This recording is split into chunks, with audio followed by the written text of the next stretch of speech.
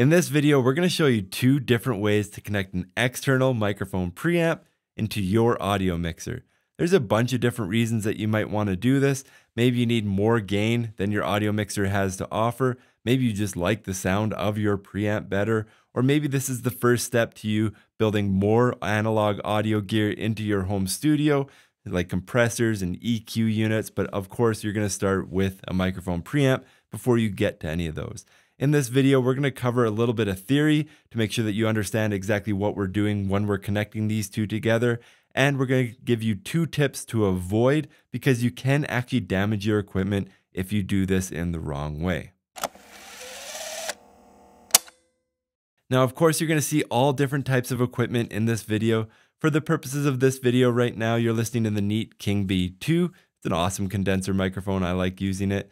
And then we're going to connect the Shure SM7B dynamic microphone into our microphone preamp. The reason we picked this microphone is because it is normally pretty hard to power. And that is one reason that people use an external microphone preamp, to provide more clean gain to power a hard to power microphone like the Shure SM7B. For the preamp today, we're using the Golden Age Project Pre-73 Mark IV. This is an awesome little compact, affordable microphone preamp if you're wanting to start building out your gear. And for the purposes of this video today, we're using the Mackie Pro FX 10V3 audio mixer. There's a couple reasons I chose this, and we're going to get into it when it comes to features and specs and showing you everything there is to know about connecting an external microphone preamp into your audio mixer. Now, if you are looking for pricing or specs for anything that you see in this video, we do have links down in the description below where you can find everything that you see here from a variety of online retailers to make sure that you are getting the best price possible. Okay, so let's cover a little bit of theory here before we get into the connection, just to make sure that we're all squared away and we know exactly what we're doing. The first thing is the difference between an unbalanced and a balanced connection. We always recommend using a balanced connection between your microphone preamp and your audio mixer. Now, if you use an unbalanced connection for this, it will still work, but you're just likely to get static, noise, interference. Sometimes you can even pick up a radio station. It's just not the highest quality option. So for an extra couple bucks, you can usually get a balanced cable that will save you a lot of headaches. Let's take a look at two 1/4" jacks here. The first one is a balanced 1/4" jack, also known as a TRS cable. It has a tip, a ring, and a sleeve. It has three different sections here. You can see the two black lines that break up the three different sections. This is a balanced 1/4" jack, and this is the preferred jack to use. Beside it, we have an unbalanced 1/4" TS jack. It has a tip and a sleeve with just one black ring on it.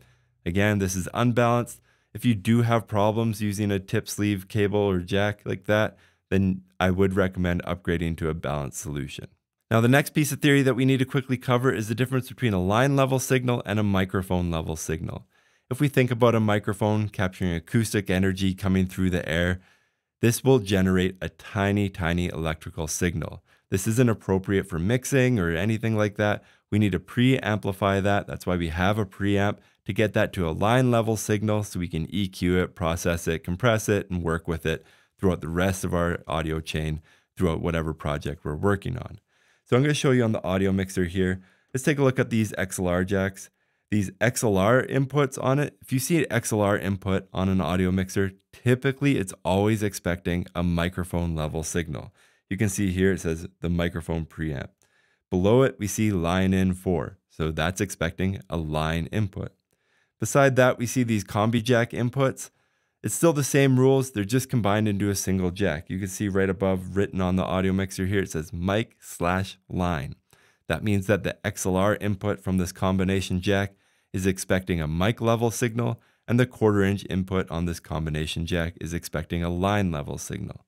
So when we come into our microphone preamp, the microphone preamp will be expecting a microphone level signal coming from this microphone. This microphone preamp, this external preamp here, will be outputting a line level signal. So when we connect these two, we need to make sure that we're going line level output of the microphone preamp into a proper line level input on the audio mixer. Let's also quickly brush up on the two ways that you can damage your equipment here. If you take your line level output of your microphone preamp into one of the XLR microphone level inputs on your audio mixer, it is possible in a rare circumstance that that extra voltage, that super strong signal coming from the microphone preamp, can damage your preamps on your audio mixer. Another thing to consider is if you go into the XLR inputs on your audio mixer, and if you happen to have phantom power turned on, then you can actually send phantom power back to your microphone preamp and fry some things.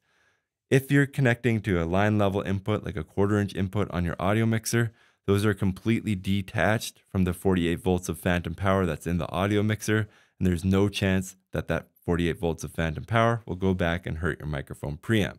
So again, just to reiterate, we are going to be using 1/4 inch cables as we come into this audio mixer. Okay, let's get to the fun part. Let's actually connect everything the way it's supposed to go.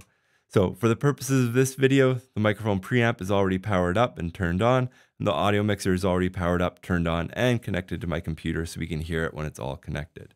I have this purple XLR cable that's coming from the Shure SM7B running down the boom arm, so let's connect this to our microphone preamp. Connect that to the back of the preamp. Next, to connect our microphone preamp to our audio mixer, we're going to be using a balanced 1/4 inch TRS cable. As discussed before, this is a balanced solution. It's a high quality solution that's going to work for you to get your signal from one unit to the other here. Let's connect this to the back of the microphone preamp. So we connected that to the 1/4 inch TRS output on the microphone preamp. Next, let's come to our audio mixer here. Let's make sure everything's muted. Let's plug that into the 1/4 inch line level of the first channel. You could easily plug this into the line level input 3 or 4 or one of the stereo pairs as well if you want. It's best to use one of the mono inputs. And for this video, we're just going to plug it into the 1/4 inch input on this combination jack. Okay, I'm going to flip around my microphone preamp here, make sure everything's reset. So the first step here is we're going to turn up the gain on our microphone preamp. I did this before already, so I already know that it takes about 65 dB to wake up the Shure SM7B dynamic microphone. You can see that there are indicator lights on the front of the microphone preamp. That means that it is working, it's getting signal from the microphone. I'm going to turn the output all the way up. You do have a whole bunch of different options on a microphone preamp like this. You can put a high pass filter, which reduces the lower frequencies. You can put on the air filter, which will increase the upper frequencies. There'll typically be some type of output pad on it, and you'll get an output volume knob as well. There is a phase inverter on the other end of this microphone preamp as well. That can be a helpful tool in the studio. We have different videos that cover that subject. Now, a couple things with the gain setup here.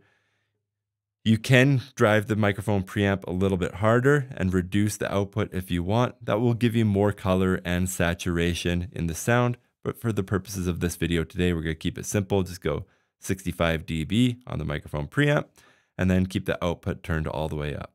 Next, let's come over to our audio mixer here. We need to quickly set this up. We're going to unmute the first channel here. We're going to make sure that the first channel's volume knob or fader is set to 0 or unity. And the main output on the audio mixer is up, so that signal comes all the way through.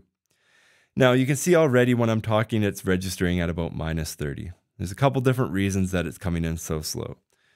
The Mackie mixer here is a little bit unique where the gain knob goes from -20 to +40. So we want to turn this gain knob so it's around 0. So for this, it's like 2/3. If you set this right, you should be seeing the same number on this meter as you're seeing on the meter of your microphone preamp. You don't need to work your preamp. On some other audio mixers, turning it all the way down will be 0. But for the Mackie to get your preamp to 0, you just need to turn it to about 1/3 or so. So now you can hear the Shure SM7B for the first time, and this is one way that you can connect your external microphone preamp into your audio mixer. The key points here are that you shouldn't have to work your preamp on your audio mixer too much. The Mackie is a unique audio mixer where turning it up 1/3 means that you're actually at 0 instead of turning it down. But for most other audio mixers, you should be able to leave your preamp turned all the way down because you are getting a clean line level input into this audio mixer. Let's show you the second way that you can connect this. Now the previous solution does work well, but what happens if your microphone preamp only has an XLR output on the back of the preamp? We don't want to use an XLR cable to go from your microphone preamp into your audio mixer because as we described before, you'd be sending a line level output into a microphone level input. But you can get a cable like this that's still balanced.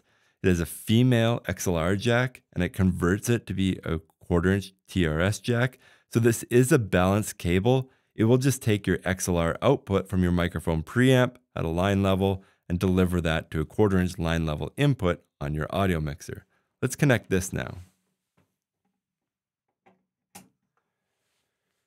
So we connected the XLR cable to the output of the microphone preamp. Next, we're going to use the same jack on our audio mixer here, the same combination jack, and connect that. I'm going to turn this microphone preamp around so everybody can see. I have the exact same settings set on the microphone preamp as the previous sample. It has 65 dB of gain, no extra high pass filter or air frequencies, and the output is turned all the way up. I'm going to unmute the audio mixer here, bring the microphone close, and now you can see that the meter is where it was before, and you can hear the Shure SM7B exactly like you did in the previous sample. So this is option number 2. Now in terms of quality between both options, it's exactly the same. I mostly showed you both different options because some microphone preamps only have XLR outputs, some only have 1/4-inch outputs, and some like this have both options for you. It doesn't really matter, but the key talking points here are you want to take the line level output of your microphone preamp, convert it to a 1/4-inch TRS jack to bring it into a line level input onto your audio mixer. I hope this video has been helpful. Again, if you are looking for pricing or specs for anything that you've seen in this video, we have links down in the description below. If you have any questions or comments on things that you've seen in this video, please leave a comment down below. And if you want to see more videos like this in the future, please like and subscribe. Thank you for watching.